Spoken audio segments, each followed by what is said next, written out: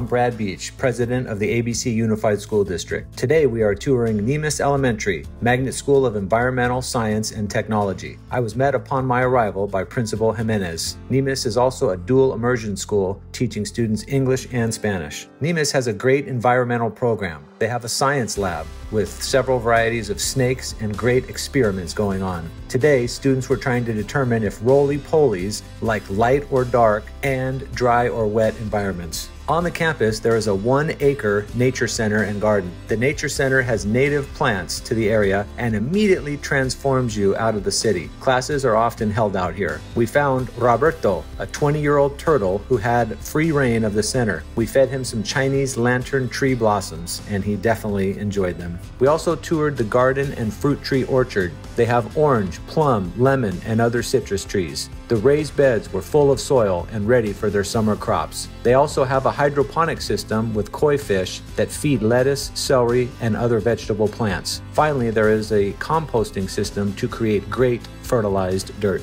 We visited several classrooms and saw what the students were doing. I took questions and got their input about school lunches. Niemes Elementary is doing great things. Go Wildcats!